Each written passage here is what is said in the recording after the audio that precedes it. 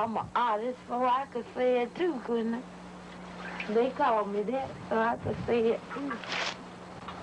Welcome to Juanita Rogers' world, a world of mud, or funny brick, as she called it. Juanita spent her life shaping goat men, graveyard ants, and other preposterous, sometimes chilling images from mud she dug from around her rural two-room house. She used mule's teeth, cow skulls, antlers, and Spanish moss to decorate her work, which has been displayed in the Collection de l'Art Brut Museum in Switzerland, the first by an American and black woman. Few people knew Juanita like Antone Hart did. She describes her primitive artist friend as a proud, independent person. Once I gave her a television, and I said, Juanita, let's put a little scarf on top of it so I won't get mud all over it. And she took that scarf off, you know, and she said, this is my house, and I am the housekeeper here, and I do it my way, and this is the way I want to do it. Surely you guessed, this is Juanita's electric coffee pot, and this is her squirrel. Juanita once said, this dirt changes fast from dirt to stone, like when you make a cake. It changes from flour to dough. When bricks were not bricks, they were just mud. But then it turns into a house. Juanita was buried today in a casket surrounded by the love of her life. Mud. Kim Davis, WSFA TV News.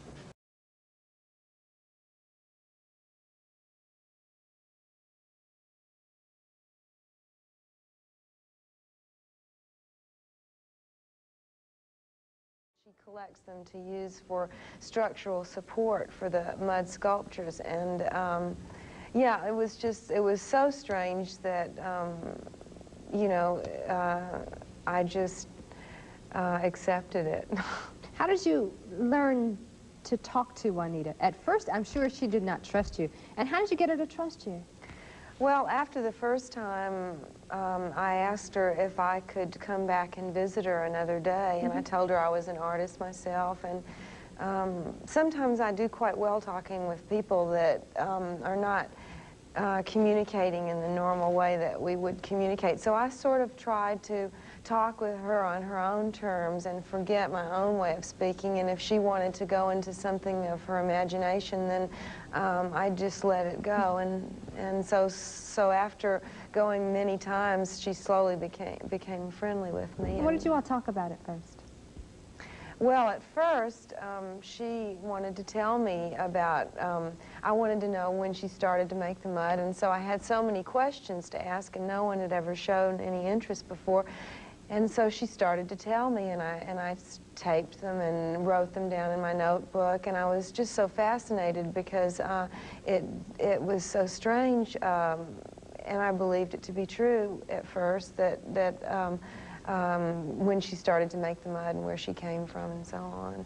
And so basically the beginnings of the friendship were based on me talking and asking her so many questions about her life, so she was glad that someone was interested. Did you find that her work, when you entered her home to see all the mud, was a work of art, a work of a different kind of art?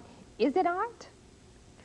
Yeah, I think it's art. I mean, at first, when I saw it, I think it was like when you have too much to eat and everything is overpowering. It was falling apart, and if you picked it up, it would fall apart. And so it was really beautiful in its own way, but then it would fall apart. And so, you know, if you just moved it, it would disintegrate. And so I didn't know what you could do with it, really. And it was so big, it looked like that it just had to stay there as a concept, really. And so it really was kind of a conceptual piece she was doing. She didn't care if it fell apart, and she just was making it because she had to make it, and that's what turned out. And if it fell apart afterwards, I didn't seem to worry her, really. Describe Juanita as you got a chance to know her.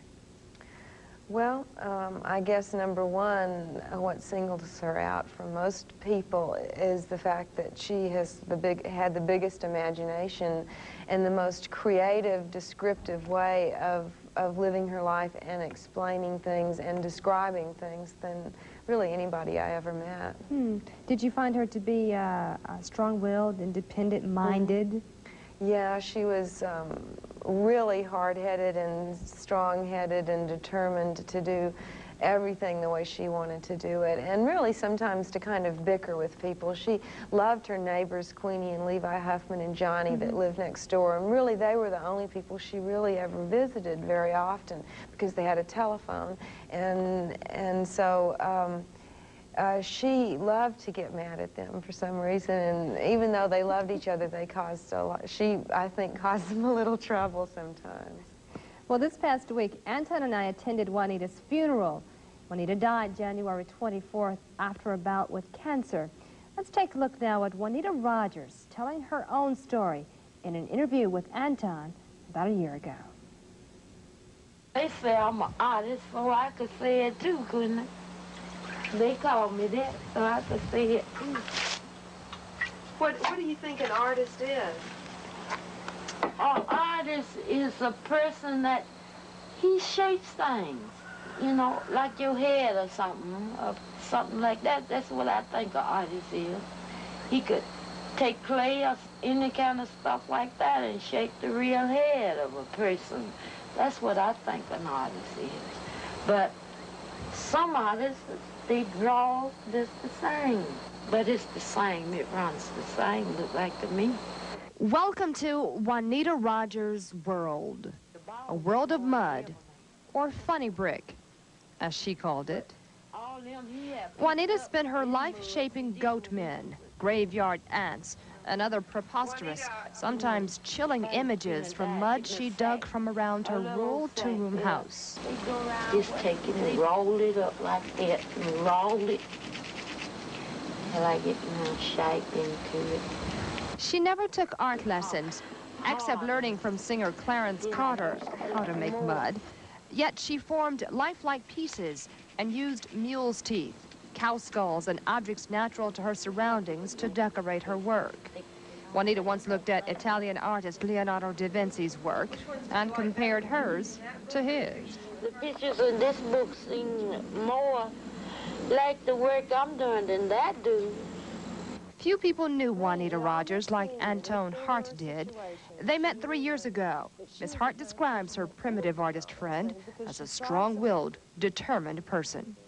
She was determined, like from the beginning, to not take welfare, to not take food stamps, because she said she already had a job and that there were other people in the world that needed this, and she didn't, and she was determined to make it on her own. When she was sick, she was determined to stay out there and not ask any help from anybody, you know, and do it exactly the way she wanted to do it. Once I gave her a television, and I said, Juanita, let's put a little scarf on top of it so I won't get mud all over it. And she took that scarf off, you know, and she said, this is my house, and I am the housekeeper here, and I do it my way, and this is the way I want to do it. And I came out the next week, she'd covered the television, painted it with mud, written Juanita on the outside of it, you know. Her mailbox says, Juanita, and it says, this is for only me, and that's what, and inside is a piece of mud.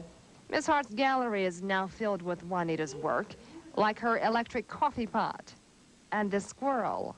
He heard my humble and he owned me as a child. Juanita once said, this dirt changes fast from dirt to stone. Like when you make a cake, it changes from flour to dough. When bricks were not bricks, they were just mud. But then it turns into a house.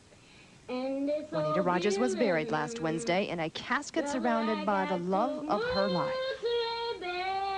Mud.